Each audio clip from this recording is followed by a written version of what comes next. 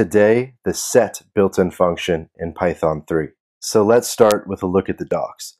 Set takes one argument, which must be an iterable, and it will return a new set object. I'll note that sets are mutable, while the elements inside a set, the iterables, must be immutable. So let's learn how to instantiate sets.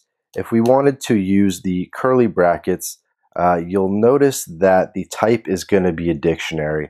So if you want to instantiate using the curly bracket syntax, you have to actually fill it with values, and then when you check the type, it is in fact a set.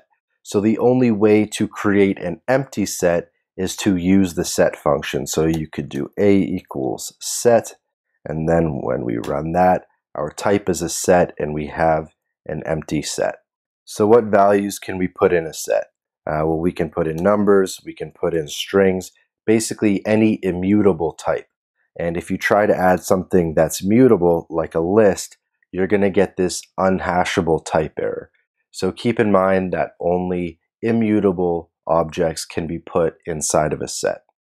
So what can we use the set function for? What can we wrap set around in a useful way? Well, let's say we had a list where it's not all unique values. We had a whole bunch of 3s here, right? And we wanted to create a new list with only unique values. Well, you could wrap set around A, and we get only the unique values 1, 2, and 3. And then if you just wanted to make that back into a list, just wrap list around that, and we have a new list of only unique values due to the set function. And of course, this works not just for numbers, but let's say we had another list of names or something.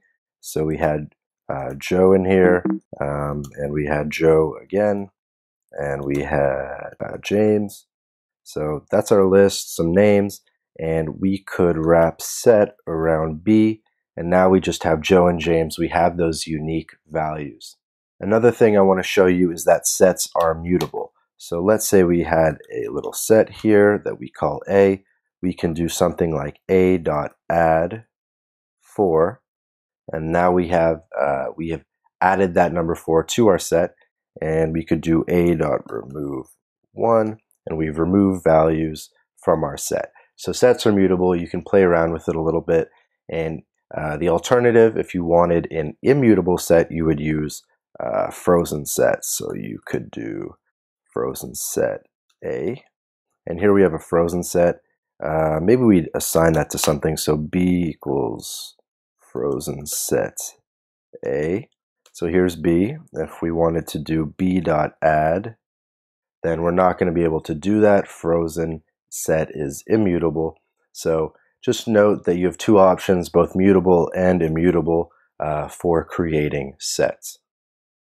Oh, and I guess in the sets I created before, I only did numbers and strings, but keep in mind that other types that you can add here include none and tuples. So we could add a little 1, 2, 3 tuple in here.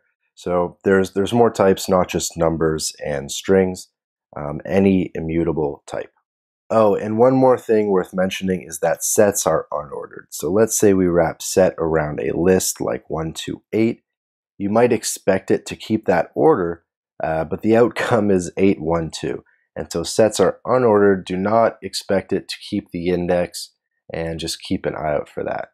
One last thing I want to show you is that the set function actually plays pretty nice with other built-in functions. So say we throw range in here, we can create a new set, and that same syntax would not have worked if we just used the bracket syntax. So set plays pretty nice with other built-in functions. It'll make it easier to write more complicated code when you're using the set function rather than simply the brackets. Thanks for watching.